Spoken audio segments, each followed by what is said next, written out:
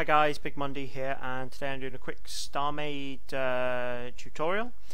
I want to show you guys a binary counter clock and how you can use this to do multi-step signaling processes and set up some really elaborate blinking light sequences or activation sequences. So first off, we'll go quickly go through everything we've got here. We've just got a basic pulsar here. When it's activated, it'll pulse. When it's deactivated, it'll stop pulsing. Simple enough. I've got two timer blocks here, so it's a 1 second between each activate and deactivate. Oh, cat, get out of the way. Okay, so and here's the next bit is our binary counter. Now you see these flip-flops, they are going to store our information. So each one of them is going to store a bit of information for us. Now if you know how computers work, that'll make a lot of sense to you. If not, if you don't understand binary, counting up these numbers is going to be a little bit awkward for you. So if you don't understand binary, like Google it, go and look how binary works, and this is going to make this a lot easier to understand for you, and then come back and watch this video. So basically each column we add here doubles the amount of numbers in our system, so doubles the number of options. So we've got 2, 4, 8, 16, so we've got 16 different places. This is going to show numbers 0 to 15. That's important that 0 is our first place, so it's not 1 to 16, it's 0 to 15 for 16 places. Okay, and to build this, it's relatively simple. The lights are only here to make it glow and look pretty. So what we do is we have our first NOT gate, which then feeds into an AND at the back of every column, and it feeds into the NOT gate directly in front of it. Then all the AND gates will feed into the NOT gate directly in front of those, and each of these NOT gates will feed into the flip-flop in front of it. So that's straightforward enough. Now each flip-flop will then feed into every AND gate at the back of the column to the right of it. So the first one will feed into all three, because all three of those columns are to the right. The second one will feed into the next two. The third one will only feed into the last one. Now you can extend this as far as you like using the same principle. You can put another column in. Just make sure that the first NOT gate powers every AND block at the back, and every flip-flop is attached to every AND that is right of it, and then it should work out fine. So what this is going to do, every second it's going to, our pulser is going to send a pulse here, and then the clock is going to count up 1 every second. So and what it's going to do is the lights will sit on, and the lights will effectively be our bytes, so our bits, and show us what number in binary we're showing. Now all the stuff I've got here, these are just pulsars, and what they're to do is, instead of having a solid light, we're going to have a blinking light when it's on. It's just to show different ways you can set this up to make different lighting arrangements. So when we've got the first bit lit up, so that's a 1, this one will flash. When we've got the second bit lit up to be a 2, this one will flash. When we've got the first and the second lit up, which will be a 3, both these will flash. So we can set up either solid lights that go on and off in sequence, or we can set lights that begin blinking and end blinking in sequence.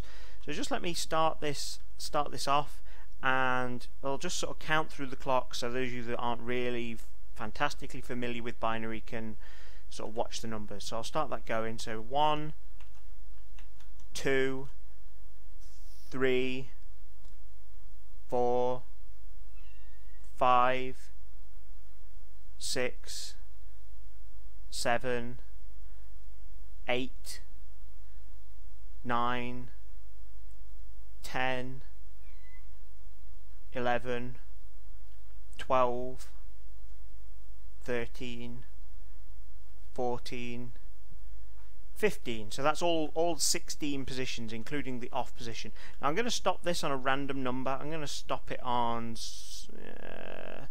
leave it a little way through, one that's got more than one block. That one. Okay, so this is to a 5. So as you can see, we've got this block representing a 4, this block represents a 1, they add up to a 5. So we've got, so this number is 5, and these ones are blinking nice and happily away. So it shows the same number but just in blinking lights. Now, so there's 16 steps in this process, and we want to pick different numbers to spread out different blinking light systems. So how do we do that? Okay, so to be able to make a number, each column is going to need a NOT gate in front of it, and your flip-flop will need attaching to the NOT gate. And then what we do, we work out what numbers we want. So I'm going to say, so I want a 5 in this case, and for a 5 this one is active and this one is active. So what we do is we link both of these to an AND gate. So we'll link, so basically both that are on blue we will link to an AND gate. This one is 5, by the way, I've got them numbered. So I've actually already made 1, 3, 5, 7 and 13, so prime numbers.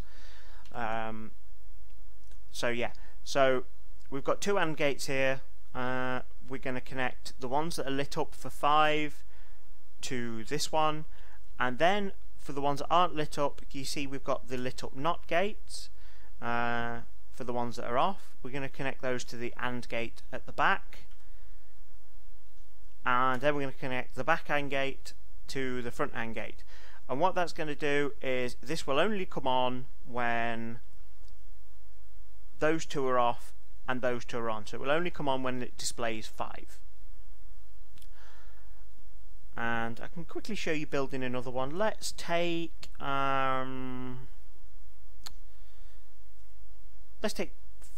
14. Okay, now if you're not massively familiar with binary, it might be easier for you to sort of work out in advance which ones it's going to need and then light those up. So I've already got a 13 here, so what I'm going to do is I'm going to let that count to 13. 7, 8, 9, 10, 11, 12, 13, 14. Right, so we've got 14, and let's just make sure we've got no blocks selected. And for 14 we're going to put an AND gate and an AND gate. We're going to put a light, and we're going to put a display block that shows us our number.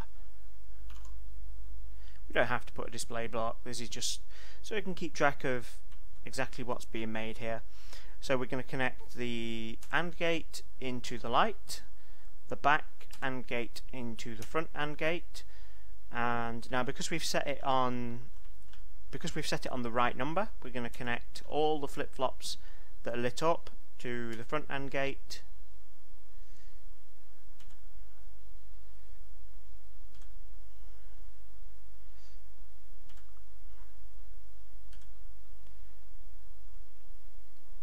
And all the knots that are lit up to the back AND gate. Right, so we've got 14 there and 13 there, so what should happen is that one should light up after this one. So if I start this going again and just back up so we can see it all. Remember, we've got 1, 3, 5, 7, 13 and 14.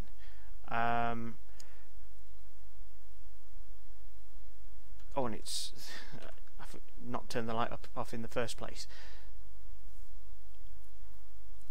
If you've not turned the lights on or off correct when you first made them, once it's gone through one cycle, they'll all turn on correctly anyway. So we're going to get 13, and then it should go off, and the next one will go on. So 13, 14.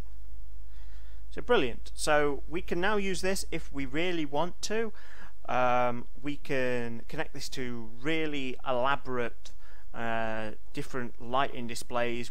So we can have them either solid when they're active, like I've got these ones, or we could, if we put a longer delay in between, we could maybe have them blinking, and we can do some really elaborate lighting patterns with this. The thing that makes this so powerful is that I can just put one more column on here and it will double the number of steps I can include. So at the minute we've got 16 steps. If I put 4 more blocks in, that'll give me 32. If I put 4 more blocks in, that'll give me 64. 4 more blocks in, that'll give me 128.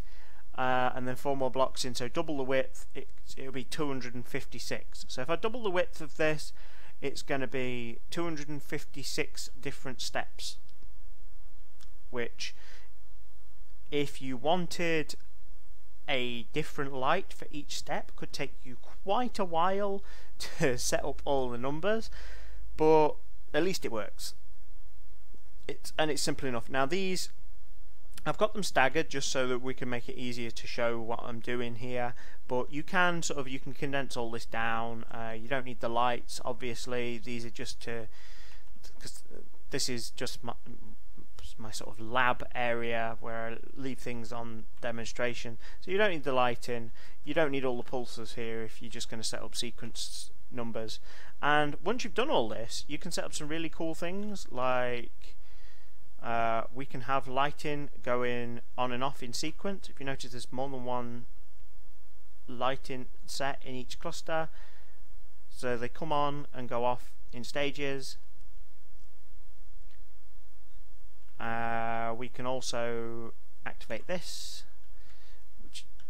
which is now going to change the pattern. You notice all 4 sets now do the same pattern, apart from the fact there's a little bit of lag.